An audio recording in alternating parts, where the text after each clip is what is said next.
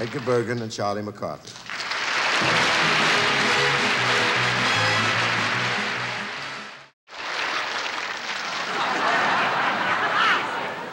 You should say good evening to the audience. Oh, yeah, thank you. Yeah. Good evening, ladies and gentlemen. Yeah.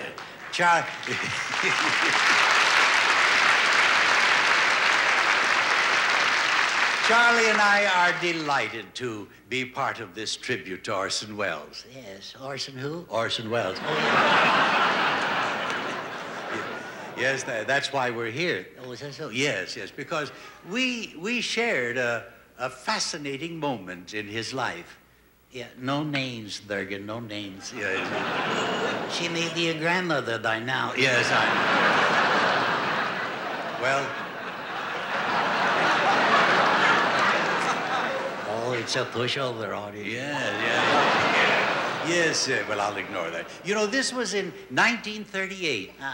And then, well, that was, Hitler was making his moves in Europe, you know, and Lou Gehrig, he said farewell to baseball. And Joe Louis, he knocked out two-ton Tony Galento. Yeah. And then in Englewood, New Jersey, Frank Sinatra was singing for $25 a week. And worth every penny of it, too.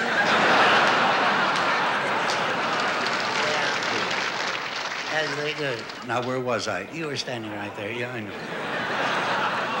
know. Laying an egg. All right.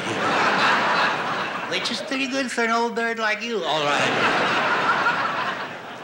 You see, the joke is, never mind. All right. In those days, everybody switched dials during a commercial, you know. And on October 30th, 1938, millions turned to our competition, CBS, Orson Welles and his Mercury Theater. Yeah. Boo, Orson, boo. All right. Yeah.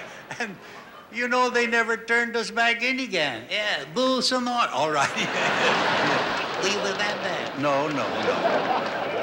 You see, the joke is, never mind, all right. The point is this, Charlie. Yeah, I wish you'd get to the point here. That Orson's radio version of the War of the Worlds. Well, get it right, yes, all right.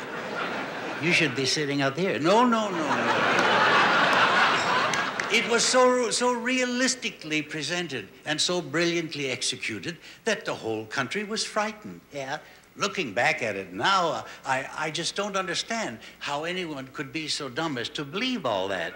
Well, you know, if they were dumb enough not to be listening to our show, they'd be dumb enough to believe anything. I see you're still a little mad at Mr. Welles. No, I was only kidding. I'm glad to hear that. Yeah. Yes, after all, he's really a great man. He's done great things, and I'm very glad to be here. Well, that's very nice of you to say that, yes. I think that was very diplomatic. Well, I may be a dummy, but I'm not stupid. All right.